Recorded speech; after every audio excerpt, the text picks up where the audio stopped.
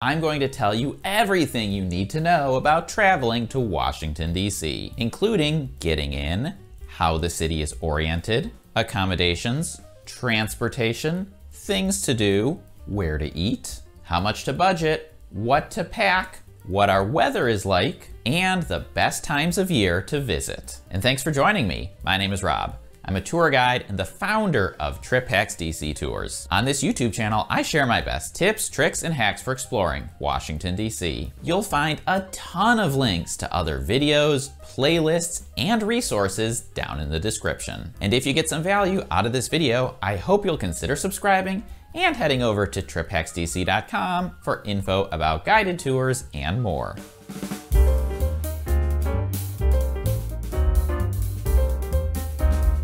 Many visitors to Washington, D.C. will arrive by air, but many will also drive themselves, and a few will arrive by bus or Amtrak train. If you're flying, there are 3 airports in the Washington, D.C. area. Reagan National Airport, or DCA, is the closest, just across the Potomac River from downtown. Dulles International Airport, or IAD, is about 30 miles away in Virginia. And Baltimore Washington International Airport, or BWI, is about 40 miles away in Maryland. All else equal, Reagan National Airport is the closest and most convenient. You'll get downtown the fastest and for the least amount of money. That said, which airport is best for you depends on a lot of factors, including the airfare, if it's a nonstop or connecting flight, and what time of day the flights depart and arrive. I have an entire video about Washington, D.C.'s 3 airports, including the ground transportation options once you land. If you're traveling to D.C. by bus or Amtrak train, you'll probably wind up here at Union Station, which is extremely convenient, just a few blocks north of the Capitol building and closer than any of the 3 airports. I also have an entire video about traveling to DC through Union Station with lots of tips and tricks. And lastly, if you're driving your own car, you'll want to decide where to park it. Hotels almost all offer parking, but at a huge premium. There are several good, safe garages in town that are considerably less expensive than the hotels. And I have an entire video with parking garage options. Once you arrive in DC, go ahead and park your car in one of those garages, because I do not recommend driving once you're here. It's stressful and unpleasant, and there are plenty of other great ways of getting around.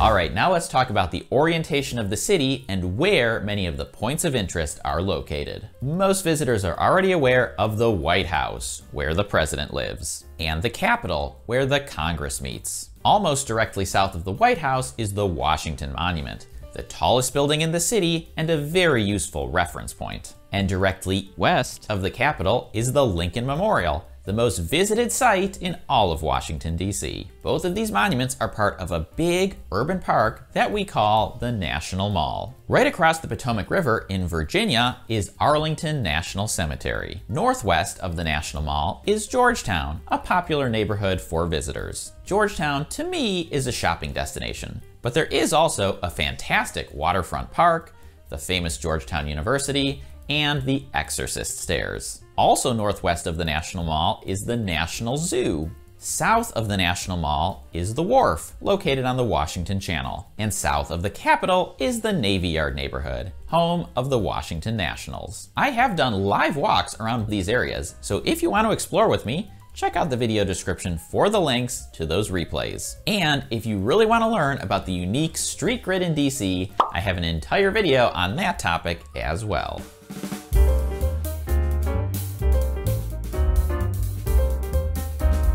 Okay, now that you know where everything is, you need to decide where to stay. For most visitors, the best spot to stay is close to the National Mall, but in an area with things like restaurants, drugstores, and other conveniences. North of the National Mall, the area around the White House is a pretty good bet. South of the National Mall, the hotels at the Wharf are my recommendation. And if you want to stay in Virginia, Crystal City has many hotels, and it's only a short metro ride into downtown. In fact, there are actually 11 areas where I recommend staying, and I have a detailed guide to those areas and specific recommended hotels in each, which you can find over at triphacksdc.com/hotels. Generally, I do not recommend staying way out in the suburbs and commuting in, which might be tempting, especially if the hotels are cheaper. But remember, they're cheaper for a reason. If you're going to do a mix of daytime and evening activities, it's usually best to have a hotel that you can go back to for rest and recharging before heading back out. And that's a lot less feasible when you stay really far away and commute.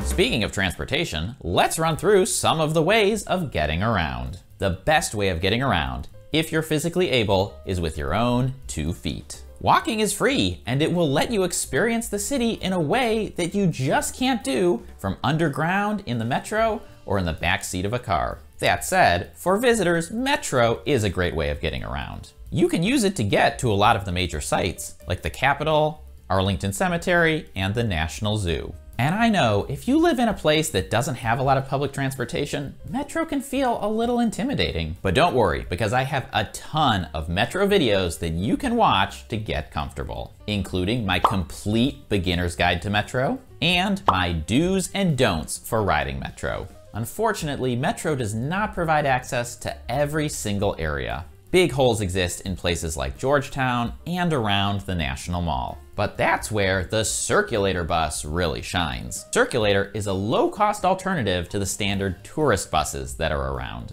My personal favorite way of getting around is on Capital Bike Share. It's cheap and I think really convenient. But you do have to be at least 16 years old to ride, so this one might be better for solo travelers or couples, rather than families with kids or bigger traveling groups. We also have taxis, Uber, electric scooters, and a few other transportation options. So if you want to see the full rundown, I have an entire video where I ranked every one of them from worst to best.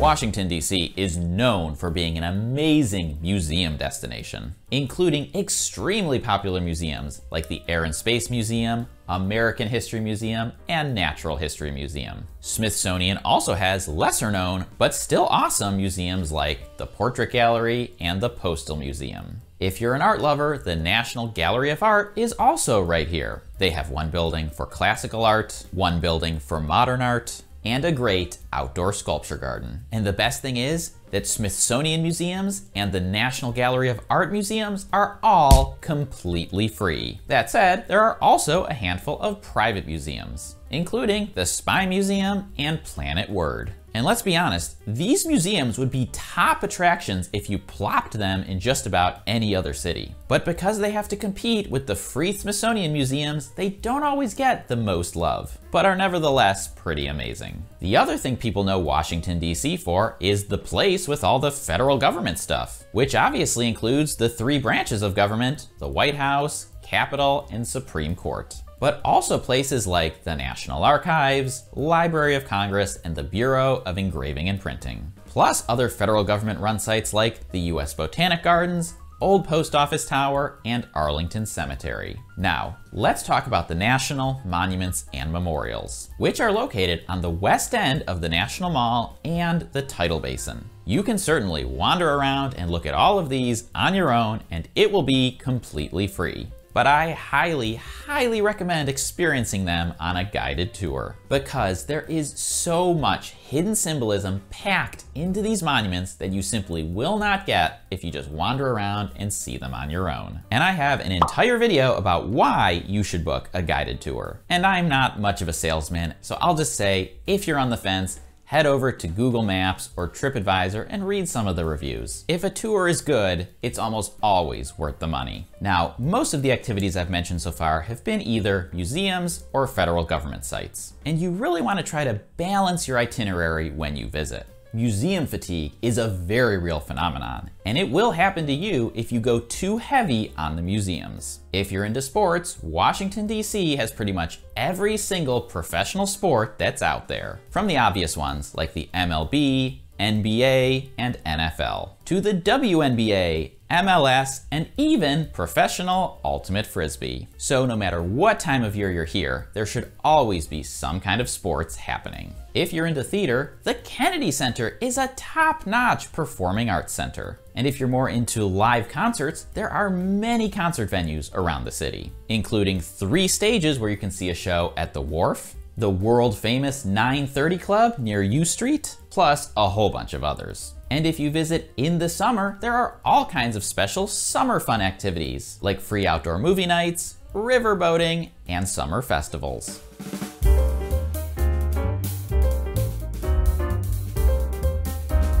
One of the most common questions that visitors ask is, what are the best places to eat? Now, I wish there was a single, simple answer to this question. But in a big city like Washington, D.C., there are always going to be far more great places that you can eat than you could possibly squeeze into a single trip. If you want to try some of the Washington, D.C. signature foods, a few that you can look for include half-smoked sausages, the most famous of which comes from Ben's Chili Bowl on U Street, Ethiopian food, and any Ethiopian restaurant is a good bet, or wings with mumbo sauce from a Chinese carryout. And if you're curious about mumbo sauce or any of DC's signature foods, I made an entire video that you can watch to satisfy that curiosity. Now, if you're looking for the best of the best of the best, you could start with the Michelin Guide, which has published an edition for Washington, D.C. the past several years. However, I recommend going with a local guide, like the very best restaurants in Washingtonian magazine. Restaurants are constantly coming and going. Chefs move on to new and exciting projects. And the best place one year isn't necessarily going to be the best the next year. So that's why when it comes to restaurants, you have to keep up with what's fresh and not rely on any old or outdated recommendations. One way to try out a lot of different foods in a short trip is to sign up for a food tour. I always sign up for at least one food tour whenever I travel. And my personal favorite places to eat in DC are fast casual restaurants. These are places where you can typically get a delicious meal for about $10 to $15 per person. So it's more expensive than fast food, but less expensive than a sit-down experience. And Washington, D.C. really does excel when it comes to this fast casual. I have several videos on this topic, including my own favorite cheap eats, in case you want to make a list and check them out when you're here.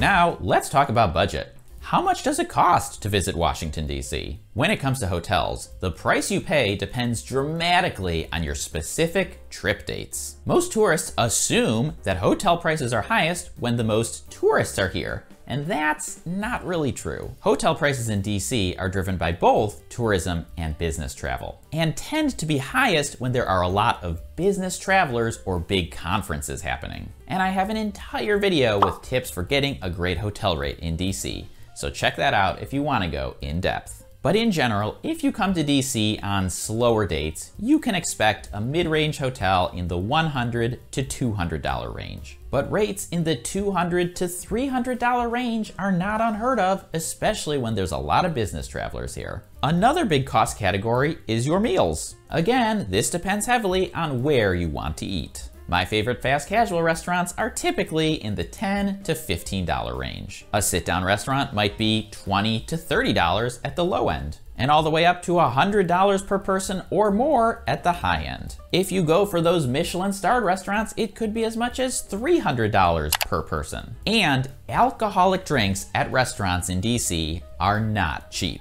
For a draft beer, you might find they're in the $8 to $12 range. A basic house wine might be $10 to $15, and a craft cocktail, $15 to $20. You could drink earlier in the day during happy hour, and that would help you save a bit of money. And in fact, that is one of my suggestions in my video about how to save money on food and drinks when you visit DC. For transportation, I say budget $2.50 per metro ride, and $1 per person per circulator bus ride. A taxi will probably cost you between $10 and $20 for a trip inside the city. And Uber and Lyft, I suppose, should be similar, but who knows anymore because those apps have been going a little wonky lately. For things to do, the good news is that most of the museums and federal government sites that I mentioned earlier are completely free. And since you'll probably do at least a few of those, that will help you save a little money. And if you want a full-blown breakdown on all the costs that you should consider for a trip, I have an entire video to help walk you through that.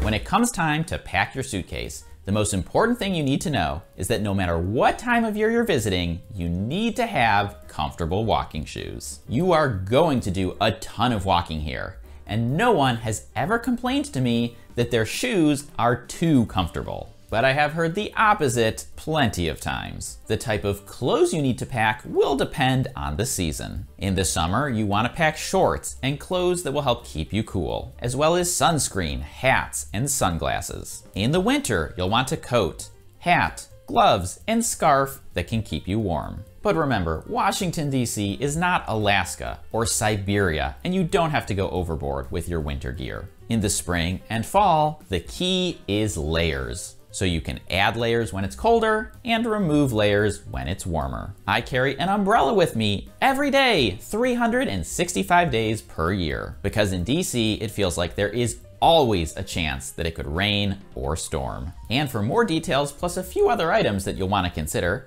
make sure to watch my What to Pack video before your trip.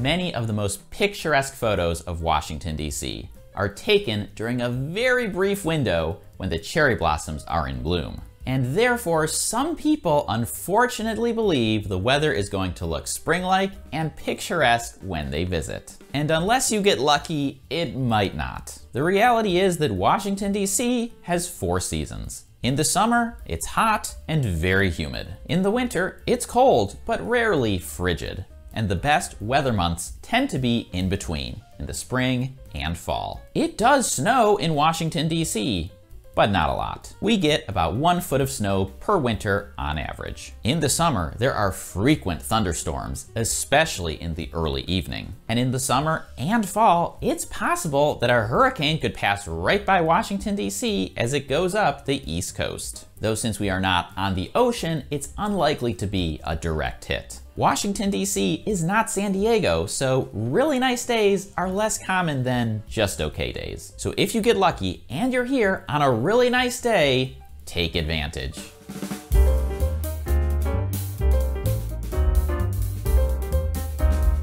When is the best month to visit Washington, D.C.? The unsatisfying answer is, it depends. The busiest time for Washington, D.C. tourism is spring break and summer break. Basically, whenever kids are off school, there will be more tourists here. During the National Cherry Blossom Festival, which starts on March 20th and runs through mid-April, also gets extremely crowded. In fact, this is typically the single most crowded period of the entire year. The least busy months are January and February. Sure, there's less going on, but you will be able to experience the indoor sites with much smaller crowds. And my personal favorite months are September and October, because you get a mix of smaller post-summer crowds, but nicer weather. Now, you also have to be aware of 8th grade field trip season. There used to be 2 of these, one from mid-March through Independence Day, and another from September through Thanksgiving. However, COVID really messed up a lot of school field trips, and honestly, it feels like there's field trips here now year-round. But if you want to know more about navigating the conventional field trip season, I have an entire video about that. And if you made it this far with me, I want to say thank you, and I want to know about your upcoming trip. Leave me a comment down there and let me know when you're coming and what you're most looking forward to doing, and whether you learned anything from this guide that will help you out with your planning. And if you think it might be worthwhile to sign up for a Trip Hacks DC guided tour, you can do that by clicking or tapping on the Capitol Dome on the left side of my head, which will send you right over to triphacksdc.com, where you can see all of the tours that we offer. Enjoy your trip.